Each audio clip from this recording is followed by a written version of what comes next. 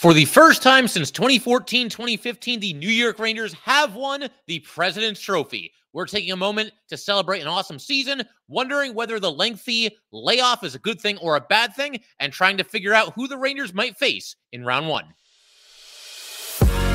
You're Locked on the New York Rangers, your daily podcast on the New York Rangers. Part of the Locked On Podcast Network, your team every day.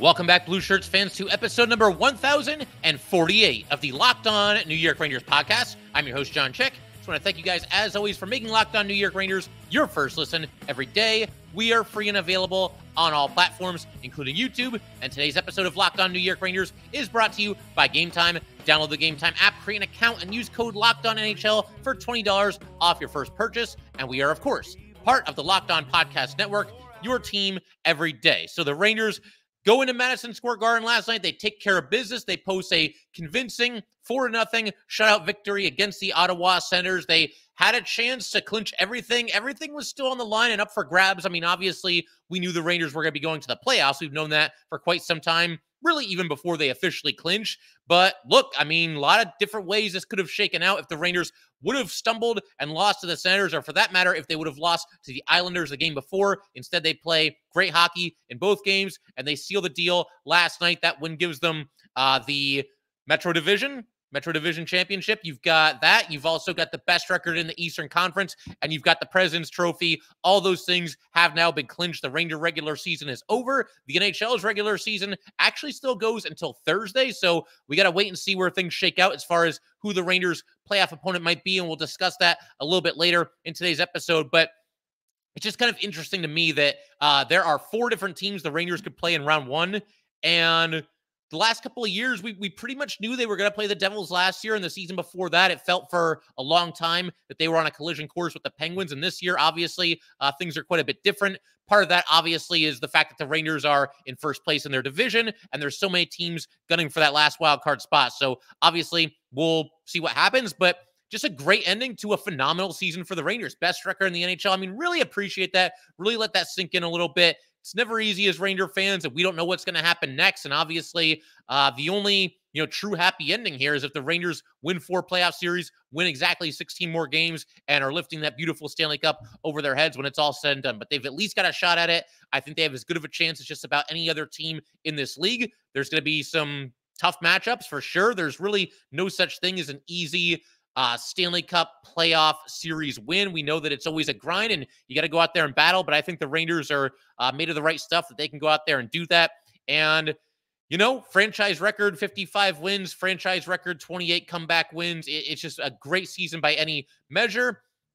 And look, obviously the Rangers still have much bigger fish to fry here, but I would be remiss if I didn't take a quick minute to go ahead, raise my glass to all of you, and just kind of cheers this season. Like I said, the Rangers went through this entire campaign and continue to put their best foot forward on a night in and night out basis. Obviously, January was a bit of a struggle, but they might be better for going through those struggles in the long run. And you'll get the odd game where maybe they just can't find that fifth gear. I think the game against the Flyers was a very good example of that. They just didn't have it that night, and obviously they bounced back in a big way since then. But you don't get to win the President's Trophy in this league if you're not a team that routinely plays with, energy, desperation, urgency, a team that goes out there and is looking to get 2 points every single night. If you take off portions of the season, you're not going to end up with the best record in the entire league. And, obviously the President's Trophy, that's not ultimately the trophy that we want, but it's a nice little, addition to the trophy case along the way. And obviously we hope that this just leads to bigger and better things for this Ranger team. But I also just want to thank you guys. Another regular season has concluded here on Locked On New York Rangers, and it's just been a blast getting to host this podcast, talk Ranger hockey with you guys, and going through the entire roller coaster that is Ranger hockey. all the seasons, the preseasons, the postseasons, the off seasons. It's always a lot of fun. And I know a lot of you guys have been here from day one. Some of you are kind of new and everything in between, but it's just a lot of fun doing this and having this little Ranger community here. Let's also appreciate the fact that the Rangers did this. You know, they sealed the home ice advantage, the President's Trophy, the whole 9 yards. They did this by winning the last 2 games of the regular season after they had lost 2 games in a row. And after, as I mentioned a minute ago, they had probably one of their worst performances of the season. I would put it on the Mount Rushmore of lousy New York Rangers showings this year. That game against the Flyers where they basically just got blown out. But everything's still on the line for the Rangers. They've been on top of the division for the entire season, really. The Canes have been furiously trying to chase them down. I mean, the Canes are on fire recently, and the Rangers just basically keep shooing them away. And on the last day of the regular season, it came right down to the wire, but the Rangers get the job done. In these last 2 regular season games here, I think it's the most pressure that this Ranger team has faced probably the entire season because they got up to such an awesome start and they, padded points early. They banked points early, and obviously, it looked pretty early, like at the very least, this is going to be a playoff team. And of course, they're all that and then some at this point. But when have they faced pressure like this? They had a chance. There was a chance there that the Rangers could lose the President's Trophy, lose the best record in the East, lose the division title, and they would not let it happen. The only way for the Rangers to prevent that from happening after the loss to the Flyers was to win each of these last 2 games. They accomplished that feat. They beat the Islanders, a desperate Islander team, a white-hot Islander team that had won 6 in a row. Back and forth game with them, tying the game late, ultimately winning it in the shootout, so a clutch win there. And look, Ottawa's not a great team. I think we all know that, but you're going up against a team that is going to play loose and free because they're not going to the playoffs, so they might as well just try to have some fun at the end of their season here. But the Rangers take care of business there, and they post an emphatic 4-0 shutout victory. So the Rangers, their destiny was in their own hands with 2 games left. And they answered the bell. They won both those games. They left nothing to chance. We don't have to worry about the Blue Jackets beating the Canes tomorrow night or anything along those lines. Rangers just did a great job. These 2 wins were very impressive. And look, there's no substitute for Stanley Cup hockey, playoff hockey. But I do think this is the most high stakes games that the Rangers have played all season. These last 2 games here, and they passed with flying colors. Just good stuff all around.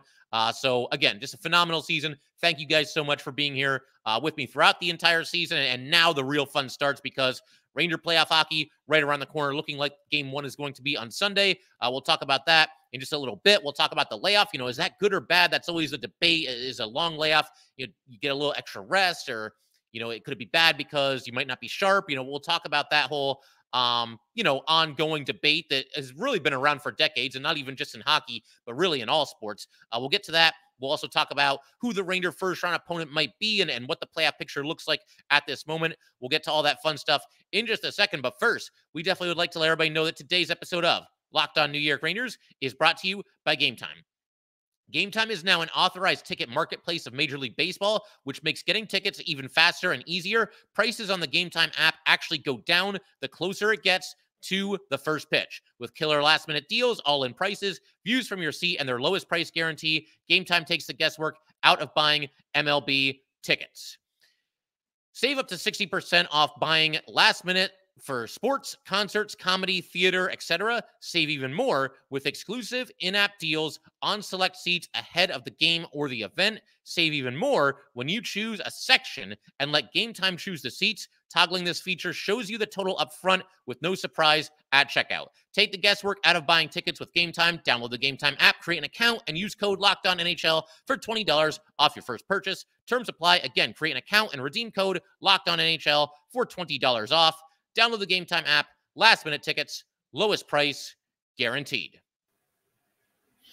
It's Locked On's live NFL mock draft on April 17th at 7 Eastern Time, streaming on the Locked On Sports Today 24/7 streaming channel on YouTube or the free Amazon Fire TV channels app. Find the ultimate 6-episode series on April 17th at 7 Eastern Time to hear who the local Locked On experts are picking for every NFL franchise, with live reactions from local college football experts and even the fantasy football angle.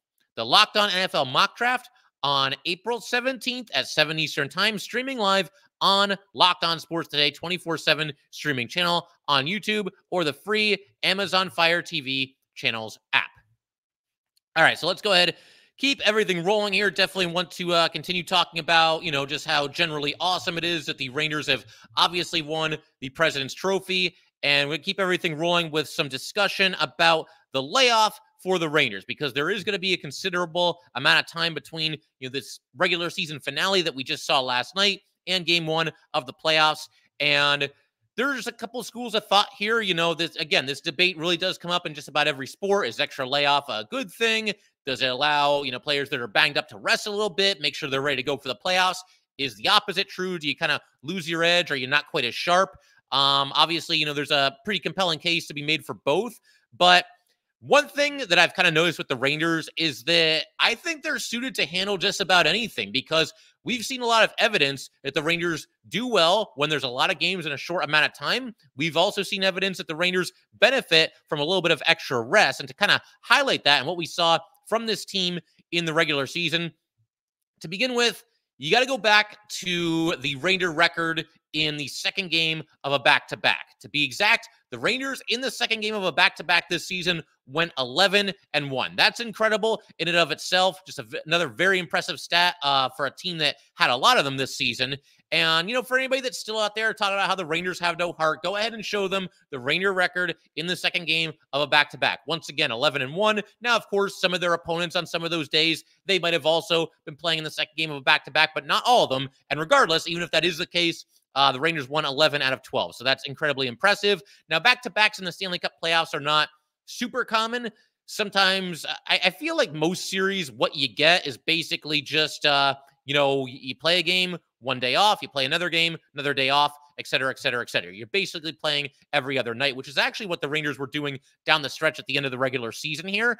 But they do happen from time to time. You'll occasionally get the back-to-back, and it's nice to know that the Rangers have thrived under such circumstances in the past, earlier this season. So if the Rangers had to just jump right back into the fire and, they were playing tonight or tomorrow night in the playoffs right after the regular season ended, I think for sure they would be, suited for that. And you never know. The Rangers may have a playoff series that goes 7 games, and then the next series is starting either the next night or the night after that. And you, again, just have to basically jump right back into the fire.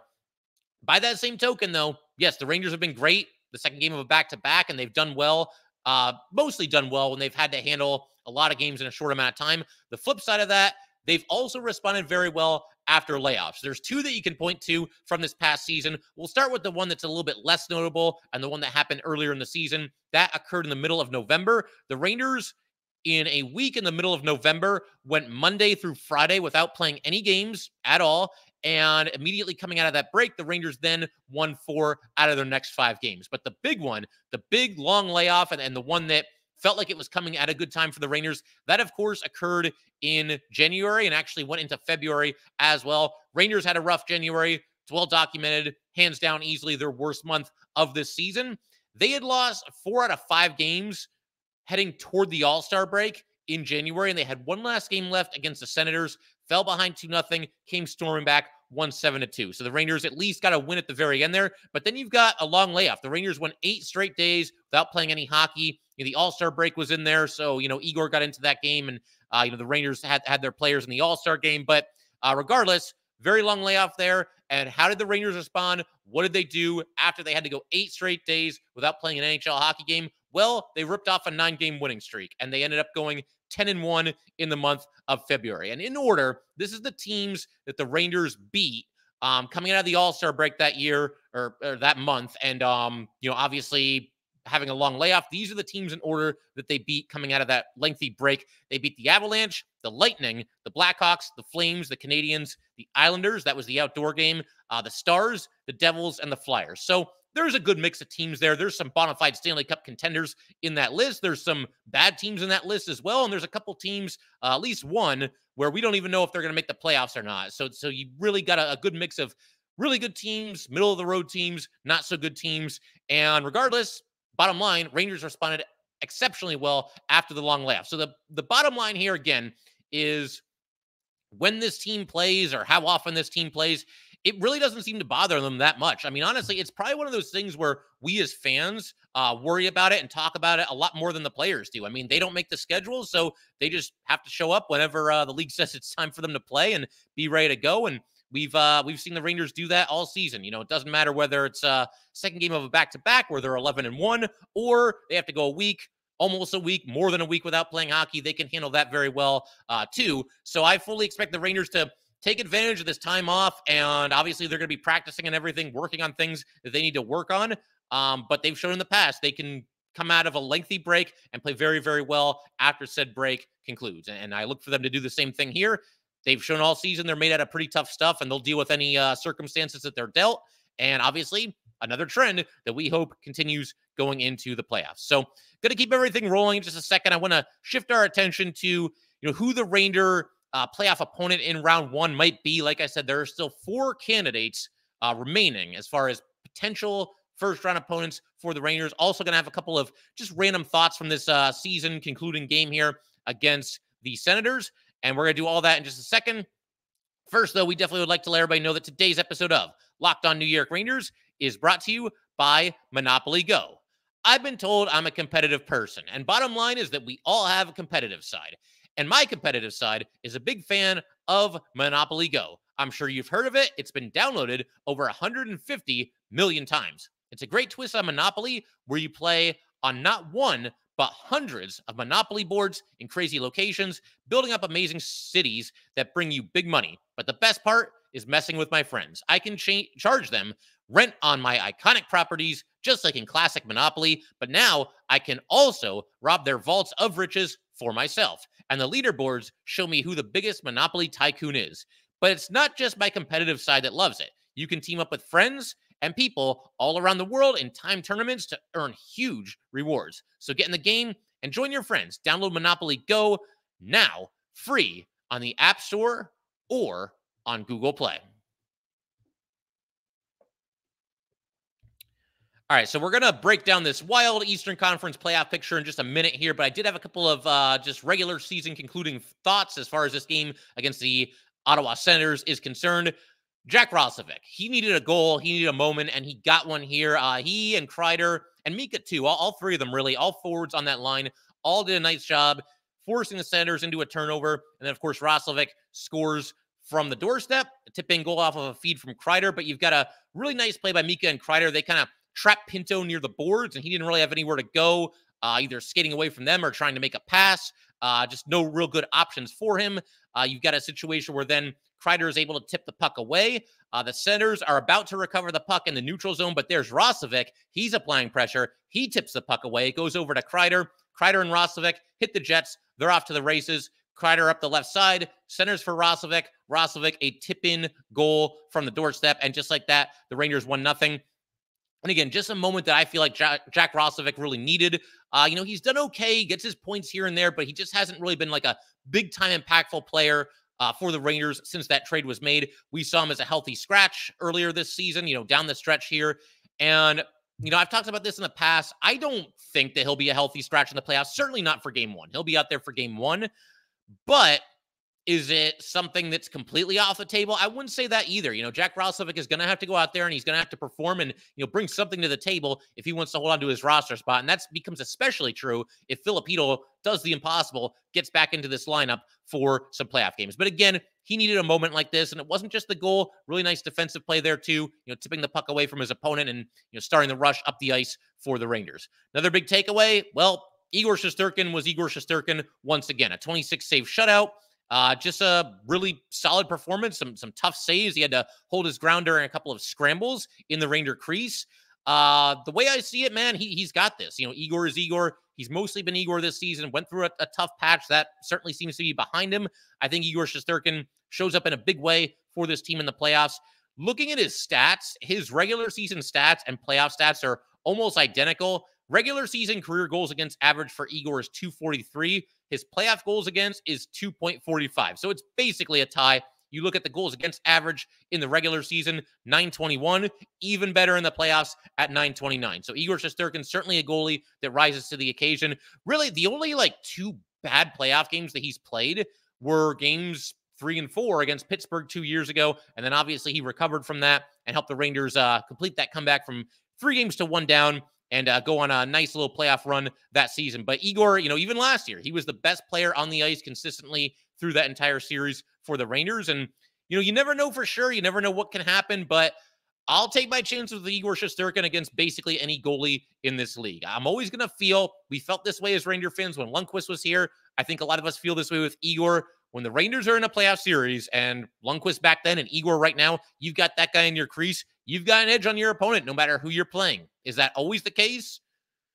Kind of, yeah. I mean, like maybe every once in a while there's a goalie over on the other side where, okay, that guy's big time too. And, he's a Vezina contender and it's going to be, neck and neck here. But I'll never feel, as long as Igor Shesterkin is wearing a Ranger jersey, I don't think I'm ever going to feel like the Rangers are at a disadvantage when it comes to goalie. And of course, we know how important good goaltending can be when it comes to the Stanley Cup playoffs. Another big takeaway from this game, Rangers special teams continue to dominate. Now, they were 0 for 3 on the power play in this game, but overall, the power play has been very good.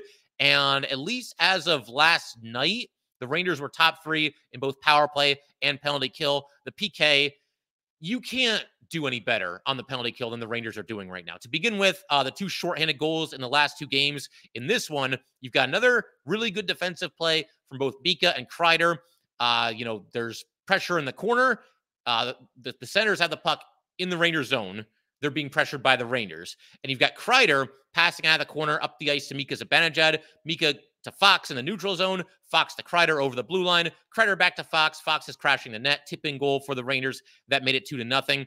And again, the special teams for the Rangers basically all season, power play and PK, have both been a big-time strength for this team.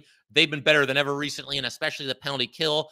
You just see that there's a lot of guys they can go to. They're blocking shots. They're causing turnovers.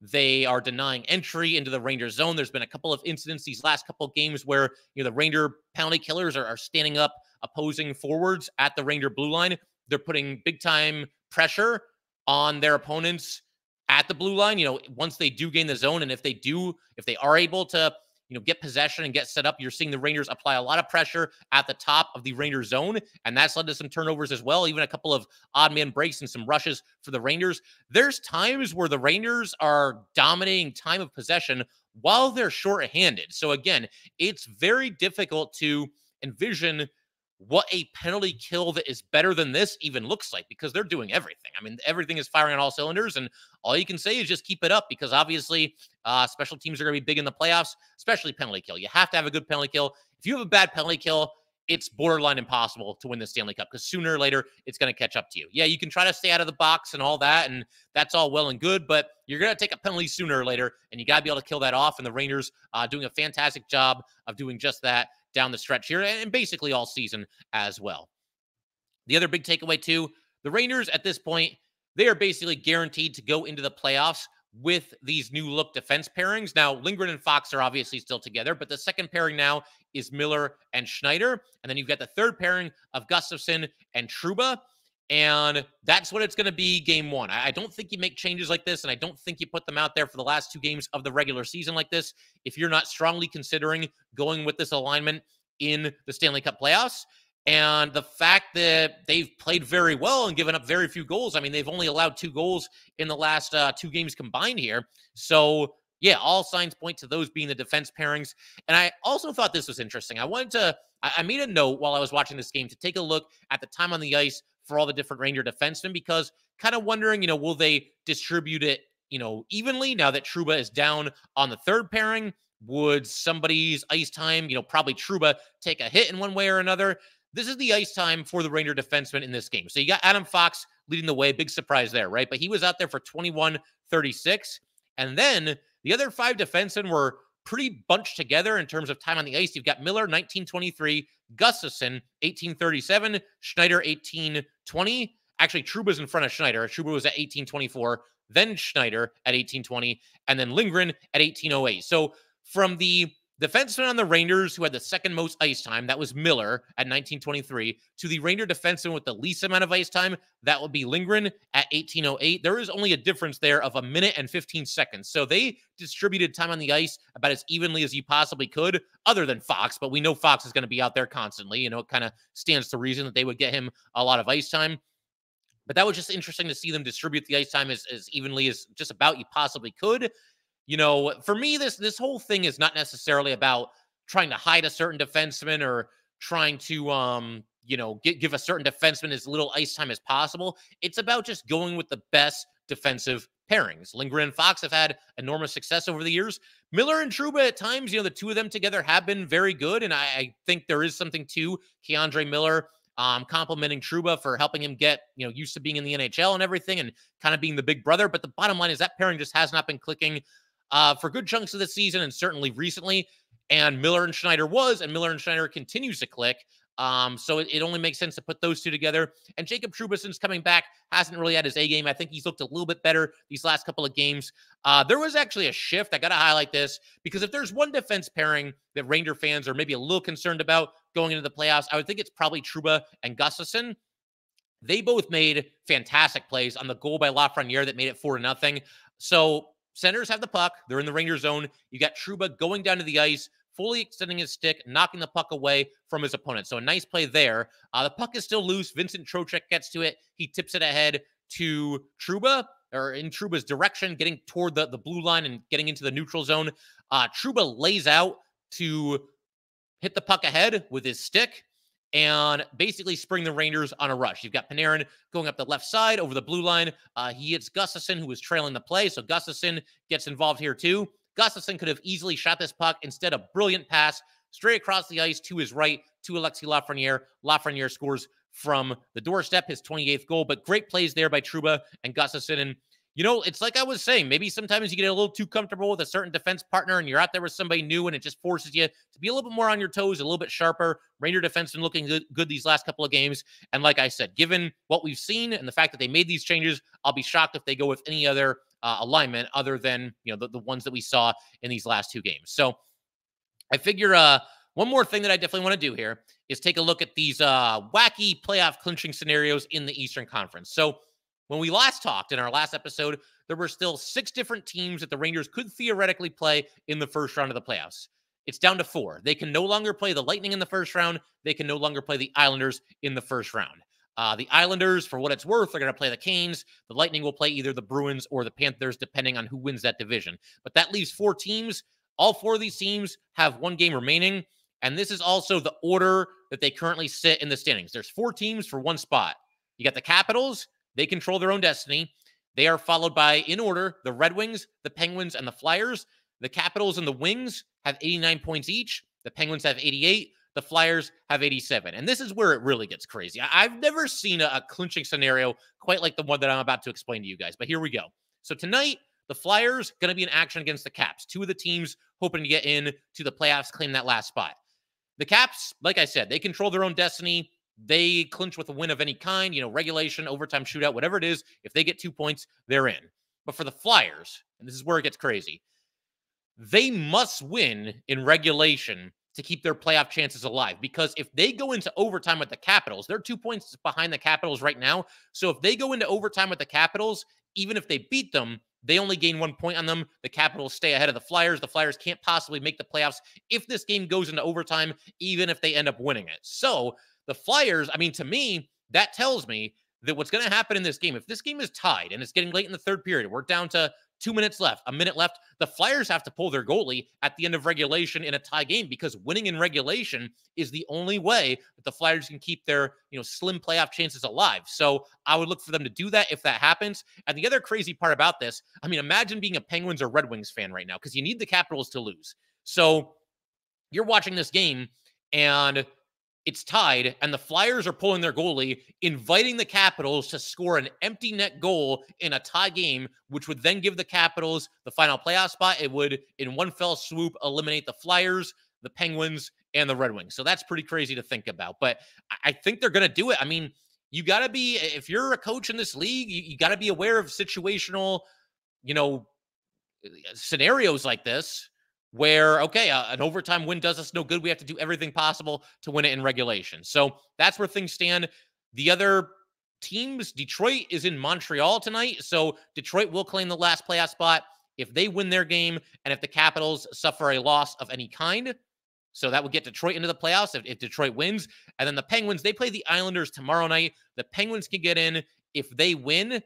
And I believe if the Capitals and Red Wings both lose in any fashion, because the Penguins would have the tiebreaker of regulation wins against both those teams. So you got all that good. There's a test later. But as far as, who the Rangers play, what's a best case scenario and what's a worst case scenario, you know what, man, bring it on. I said in our last episode, there's no reason to really be afraid of this team or that team. If you're going to win the Stanley Cup, you're going to have to beat some really good teams. And the bottom line, for all this talk and I see why people do it, I get it. But for all this talk about like who the Ranger fans should want to face and who we don't want to face, and that team's scary. You know what, man? The Rangers have the best record in the NHL. There's a lot of reasons that teams should not want to play the Rangers. I suppose at this point, the team's trying to get that last spot. Beggars can't be choosers, right? But the Rangers are the team that should be feared, not the team doing the fearing. And so whoever it is, we'll see what happens. And I'm sure we're going to have a lot of fun watching the series regardless of who the Ranger opponent is. But it's possible in our next episode that we know who the Ranger playoff opponent is going to be. We'll see how it all shakes out. Definitely looking forward to coming back here and talking about it with you guys in our next episode. But that will do it for today, guys. Once again, if you'd like to get in touch with this podcast, please send an email to lockedonnyrangers@gmail.com. Once again, that is lockedonnyrangers@gmail.com.